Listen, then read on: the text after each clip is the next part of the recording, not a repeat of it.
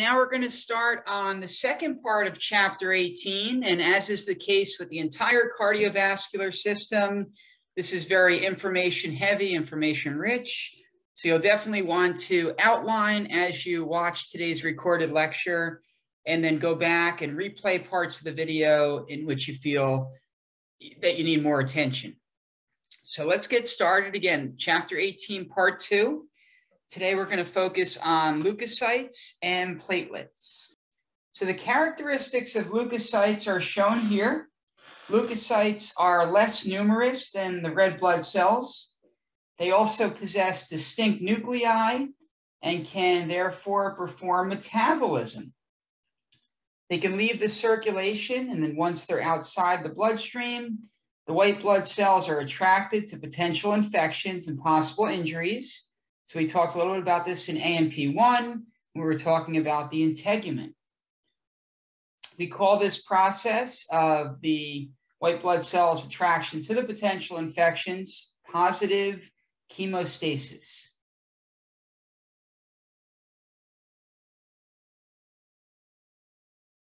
And we'll see that in the next slide.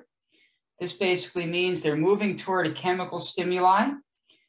White blood cells also lack hemoglobin pigment. Here you can see how the white blood cells can leave circulation and move about via immigration. They can then exit the blood vessels. And as you can see here, they then move through the connective tissue going toward the site of the injury. Leukocytes, like eosinophils and neutrophils, which we will examine next, have granules, and they can release chemicals from their granules that will ultimately destroy the pathogens and are also capable of the process of phagocytosis. So again, this brings us back to our study of tissue healing in AMP1. We learned that phagocytosis is not wound eating, but basically pathogen eating. All right, we can look at the different types of leukocytes here. What I learned when I was in school is the mnemonic grandpa Ben. So grandpa for granular. So granular leukocytes are basophils, eosinophils, and neutrophils. And so that would leave us for agranular being the monocytes and the lymphocytes. So the sites here are agranular, and then the granular, grandpa Ben, BEN, basophil, eosinophil, neutrophil. And then some more mnemonics to look at the granulated versus agranulated. Another one is every boy needs mommy's love. Every boy needs, there is your granular. Mommy's love, there is your agranular. And then you'll start to learn more about the relative quantities as well. So to study the relative quantities, you can remember the expression, never let monkeys eat bananas. So that essentially means the neutrophils are the most numerous, and the basophils are the least numerous. And you'll need that for healthcare. So again, granulated versus agranulated, eosinophils, basophils, and neutrophils are your granular. And then the agranulocytes, the monocytes, and the lymphocytes, which we just mentioned. Then we get into the leukocyte disorders here on this slide. Leukopenia is an abnormally low white blood cell count, and it's commonly induced by drugs such as glucocorticoids, which we talked a little bit about in AMP1, and also anti-cancer agents. Leukocytosis is an increase in white blood cell count, indicating an infection. Infectious mononucleosis, which can also be referred to as the kissing disease, is caused by the Epstein-Barr virus, and it results in an excessive number of atypical agranulocytes. Then we have leukemia, which is a cancerous condition of white blood cells, and it's named after the predominant cell type involved. So if it's acute leukemia, it's a quick advancing cancer derived from lymphoblasts. Then we have chronic leukemia, which is a slow advance in cancer derived from the late stages of myoblasts. So the acute leukemia can also be referred to as lymphoid leukemia or lymphatic or lymphocytic leukemia. And the chronic leukemia could also be referred to as myeloid leukemia.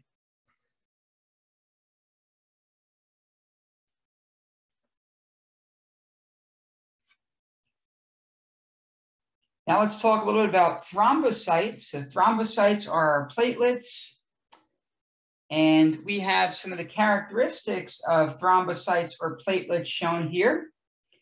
Platelets are less than half the size of red blood cells. They're the second most numerous of the three formed elements. And they're not true cells, but instead they're cytoplasmic fragments of larger cells. And sometimes we also call those megakaryocytes. Megakaryocytes. The production of them is regulated by thrombopoietin, and their lifespan is only about 9 to 12 days. Then we have something called hemostasis, which essentially is blood clotting. So let's talk about that. So all the stages of blood clotting are shown here.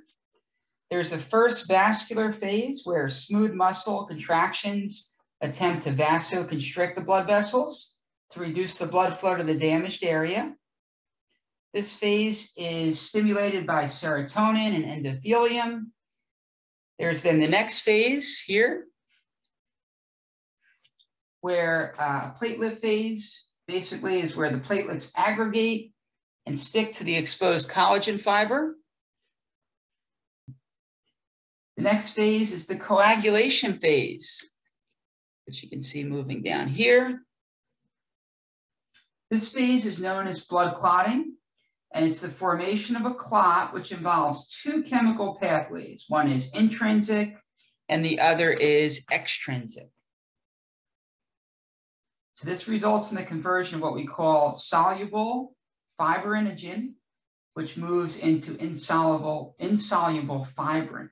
This phase involves the formation of what we call prothrombin activator, and then it involves the conversion of prothrombin to thrombin, and then the conversion of soluble fibrinogen to insoluble fibrin. The next stage of the blood clotting and repair involves clot retraction. This is where the platelets contract to pull on the surrounding fibrin strands, compacting the clot and encouraging vessel healing. So here's where we get more into what we were discussing back in AMP1 with the wound healing. And then the process continues. Next, the PDGF, which is the platelet-derived growth factor, stimulates the cell division of the smooth muscle and connective tissue to repair the wall of the vessel. And then finally, we have fibrinolysis, which is where the fibrin strands are broken by an active enzyme. And there's a number of clotting factors that are involved in this process, which are also shown on this picture here. And the clotting factors, some of these, which we mentioned earlier, such as the fibrinogen and the prothrombin and the calcium ions, the PDGF, the ATP, all these are important in blood clotting and repair. And then the final phase, hemostasis, that we talked about, we have the clot retraction and the repair, and now finally fibrinolysis. So now there's a number of clotting disorders which we should be cognizant of. This is the basic process. Again, when things are happening correctly, there's a bunch of clotting factor that helps those things happen correctly. And then there's disorders when these things don't happen correctly. So these are the different pathologies that we'll want to be mindful of. We have something called thrombus, which is when a clot develops in an unbroken blood vessel. We have an embolus, which is a thrombus that is freely floating in the bloodstream. We have something known as hemophilia, which is the condition that involves the inability to clot because of the missing clotting factor. Hemophilia can be broken down into hemophilia A, B, and C, which we're not quite going to get into right now. But also know that the clotting factors, if a missing clotting factor is the case, can cause hemophilia. And it's also a sex-linked inheritance disease. Then we have thrombocytopenia, which is where you have low numbers of circulating platelets, which can cause spontaneous bleeding. Another clotting disorder is the impaired liver function, which results in vitamin K deficiencies and therefore causes the impaired coagulation.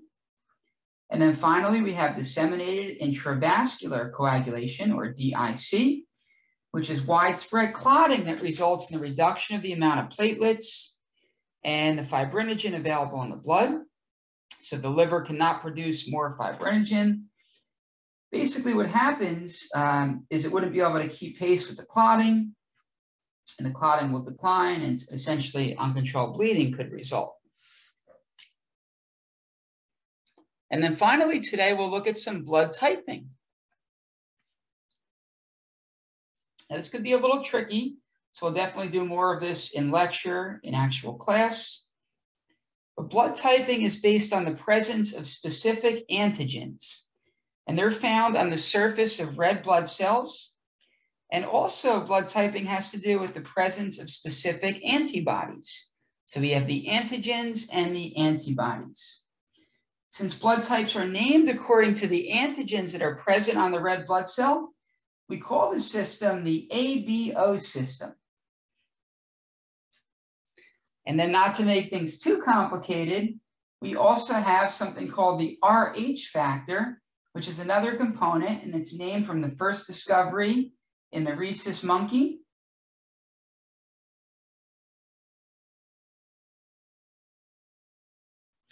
And here you can see the various blood types on this slide here. The A blood type is where a person possesses only the A antigen on their red blood cell surface. And so if they have the A antigen, they'll also possess anti-B antibodies because they're anti-B, they're red blood cell type A. The B blood type is where a person possesses only the B antigen on the red blood cell surface, and naturally they will possess the anti-A antibody. The AB blood type is when a person possesses both the A and B antigens on the red blood cell surface. And so since they have both the A and B antigens, they'll possess neither the anti-A or anti-B antibody. And then finally, the O blood type is where a person possesses neither the A or B antigen on the surface, and they will possess both an anti-A and anti-B antibody. So the antibodies are located in the plasma.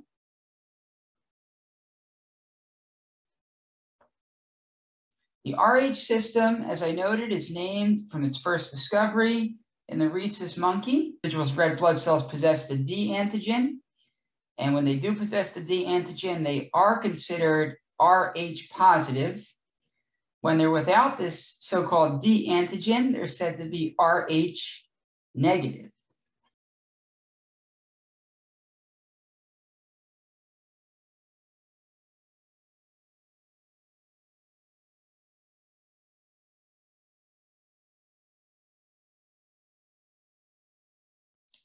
So testing these blood types involves looking for the type of antigen that is present on the surface of the red blood cell. So we can take a sample of known antibody like the anti-A or anti-B or the RH factor anti-D and place an unknown blood sample in that solution of antibody. And we can look for what we kind of consider a clumping reaction. If the corresponding antigen is present, then the antibody and the antigen will come together and they form like a lock and key mechanism that can generally cause what we call agglutination. And you can see here some of that agglutination reaction occurring.